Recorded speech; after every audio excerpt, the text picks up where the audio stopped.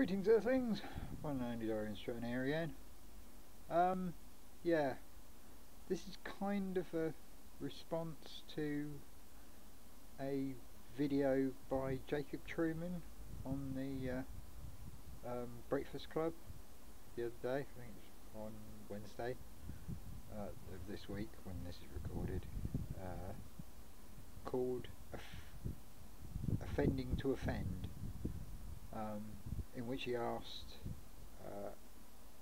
if there's any moral value in when people make YouTube videos deliberately intended to offend people.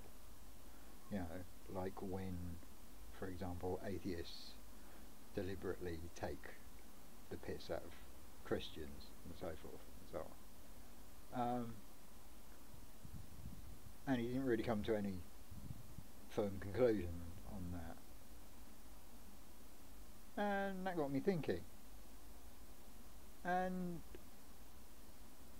as far as I'm concerned, offending someone or deliberately setting out to offend someone, there's an interpersonal element to that. In other words, you're attacking an individual or a group of individuals, but there's the interpersonal element there, and if you attack an individual, the chances are, or it's almost inevitable, that that's going to cause them to become defensive. I mean, it's just logical, really, if you think about it. If someone attacks you, the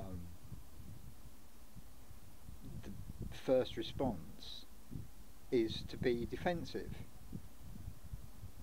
No matter how justified the argument that's behind the offensive remark may be, you know, how legitimate the underlying criticism may be, your first response is most likely to be defensive. So it shuts down. So for the most part, being deliberately offensive, to me, would seem to actually shut down any kind of possibility of dialogue. Then again, that begs the question, well, is that your intention? Is that the intention of the person being offensive? You know, are they intending to incite dialogue, or are they merely trying to elicit a negative emotional response? If they're merely trying to, you know, elicit a negative emotional response, then you know, good luck to it. But does that have? But I can't see that has any, like I said, any moral value at all. I think the problem is that often people confuse attempting to be provocative with being offensive,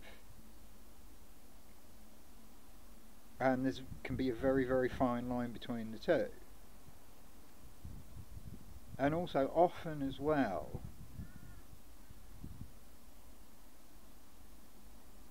what are intended as criticisms or attacks on ideas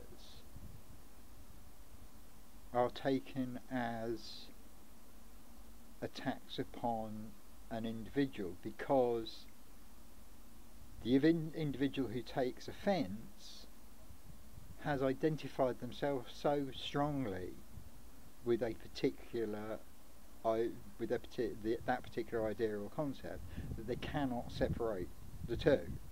They cannot separate themselves from a particular idea that they hold. In other words, like fundamentalist Christians, they can't distinguish between the beliefs that they have and themselves as an individual. So any attack or criticism upon their beliefs is taken as being a personal attack against them, in which case their being offended is their problem. I'm not sure that any of this makes any sense. I'm trying to make a coherent argument here, and I'm sure that I'm actually doing that. But really, my bottom line would be, I don't think that there's any real value in simply setting out to offend people, unless that's what you want to do. If you just want to elicit a negative emotional response from people, then go for it. If that's how you get your jollies, who am I to criticise you? I think say you're a bit of a dick, but but however, that shouldn't stop you from, it should never ever stop you from examining and criticising any concept or idea. Everything should be up for question, absolutely. And we need to distinguish, we need to learn to distinguish between attacking a concept or idea and attacking individuals who happen to hold those concepts and ideas. The first, as far as I'm concerned, is a perfectly legitimate thing to do. Second, not so much.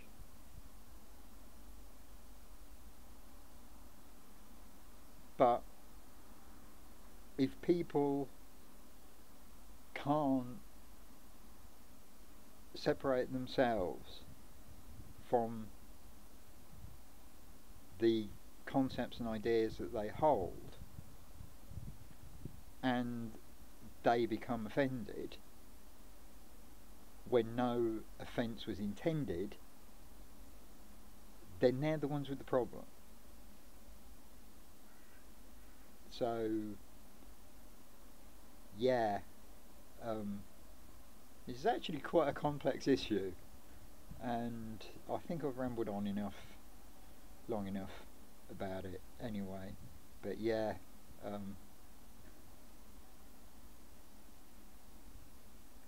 if you want to deliberately offend people, then go ahead and do it.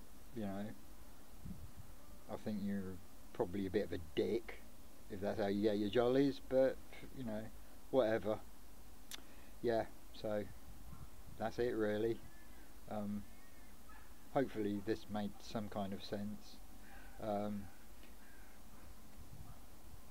If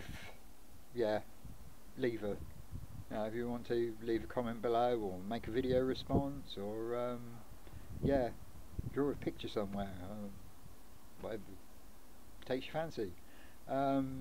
Also, give us a thumbs up if you found it interesting, and if you'd like to, you can obviously subscribe if you want to hear more of my